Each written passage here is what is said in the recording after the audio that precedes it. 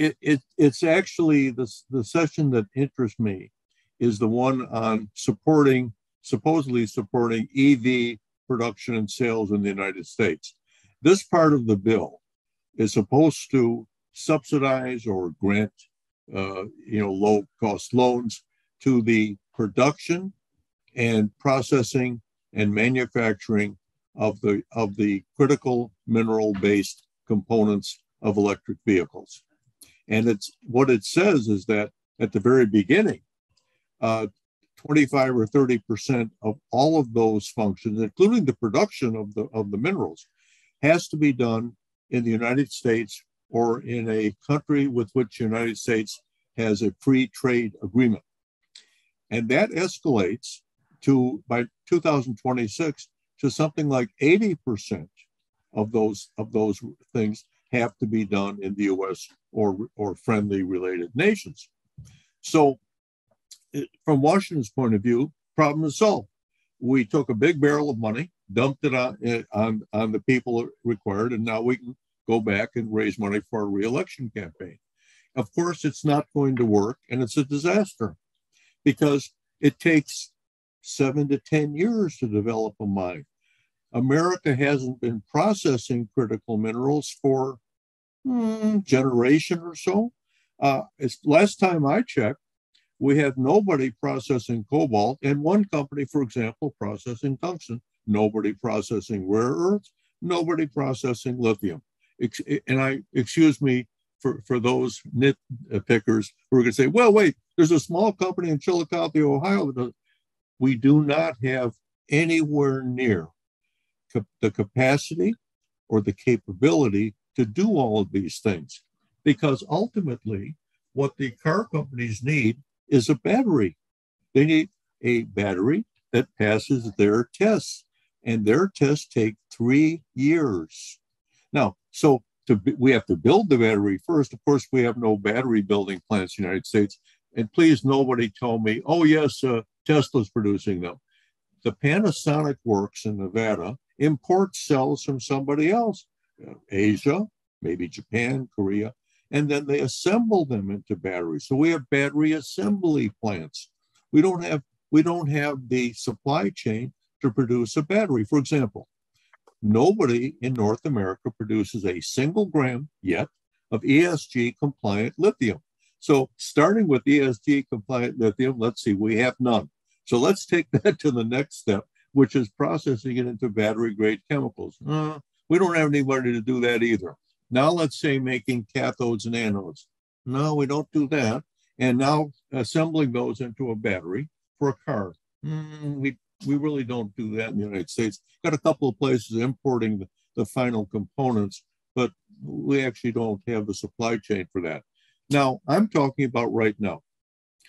The car companies in America and some of the very large global chemical companies have said, we're going to build between 7 and 10 battery plants in North America.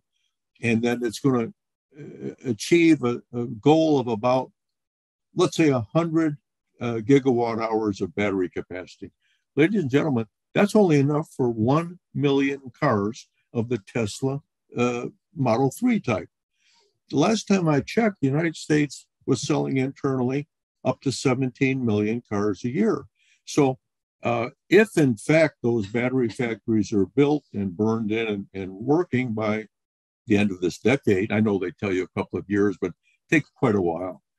And then by the end of this decade, we'd have enough capacity within the United States, if we can get the lithium, cobalt, manganese, nickel, et cetera, aluminum, to produce 1 million cars.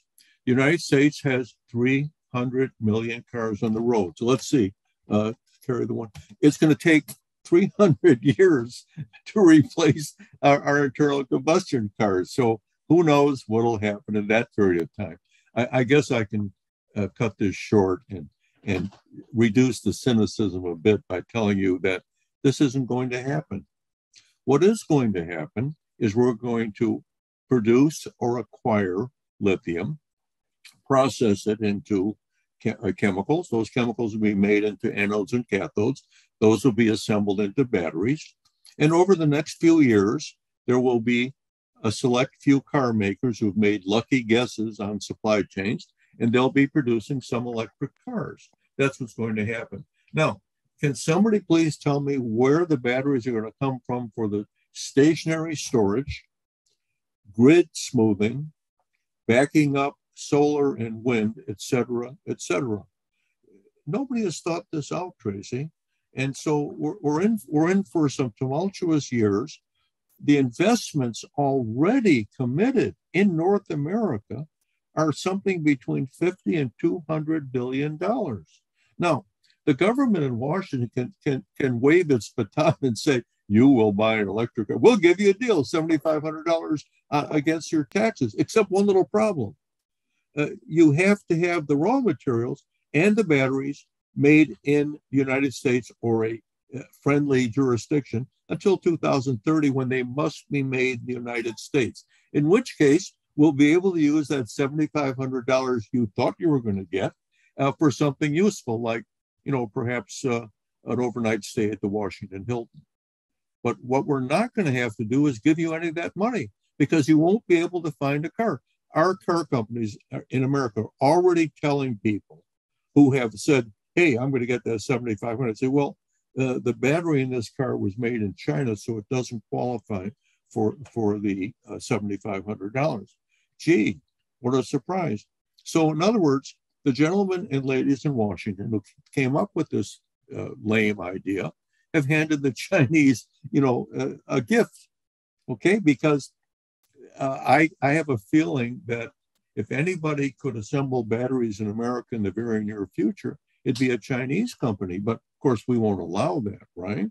So nobody will do it. So I don't know what this bill was about, except to, I guess, increase inflation. I guess that's a good thing. I don't know. Doesn't seem to be to me. But I don't think it's going to help anybody get an electric car.